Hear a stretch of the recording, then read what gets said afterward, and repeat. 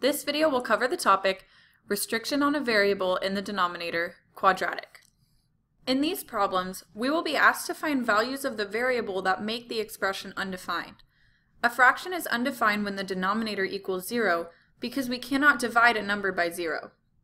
We can determine what values of a variable make an expression undefined by setting the denominator equal to 0 and solving for the variable. Let's take a look at an example. V squared plus 2v minus 35 over v squared minus 1. We want to find what values of v make the expression undefined. We have the quadratic v squared minus 1 in the denominator of the expression, and since the expression is undefined when the denominator equals 0, we must find what values of v make v squared minus 1 equal 0. We can do this by setting v squared minus 1 equal to 0. We can factor that, right? You're right. We can factor the quadratic on the left to be v minus 1 times v plus 1, and this is still equal to 0. If you need a refresher on factoring, please review the topics regarding factoring a difference of squares and factoring a quadratic. We can now solve this by setting both quantities equal to 0. For the first equation, we can add 1 to both sides to get v by itself, and we'll get v equals 1. For the second equation, we'll subtract 1 from both sides and get v equals negative 1. Okay, since these two values of v would make the denominator 0, the expression is undefined when v equals 1 and negative 1?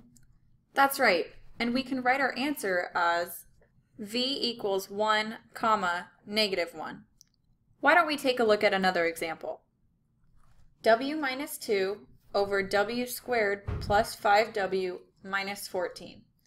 We want to find all the values of w for which the expression is undefined. Well, I remember that the expression is undefined when the denominator equals 0, so I think we should start by setting w squared plus 5w minus 14 equal to 0. That's a good place to start. Now we can factor the left side. I know that 7 and negative 2 will multiply to negative 14 and add to 5, so our factor should be w plus 7 and w minus 2. You're right. When we factor, we can rewrite the equality w squared plus 5w minus 14 equals 0 as w plus 7 times w minus 2 equals 0. Next, we can set each factor equal to 0. When we solve for w, we get w equals negative 7 and w equals 2. So since we have w equals negative 7 and w equals 2, we can write our answer even shorter as w equals negative 7 comma 2, right? Exactly. Alright, so when we are given a fraction expression and asked to find values for the variable that make the expression undefined, we have to determine restrictions on the denominator by setting the denominator equal to 0 and solving for the variable? That's right.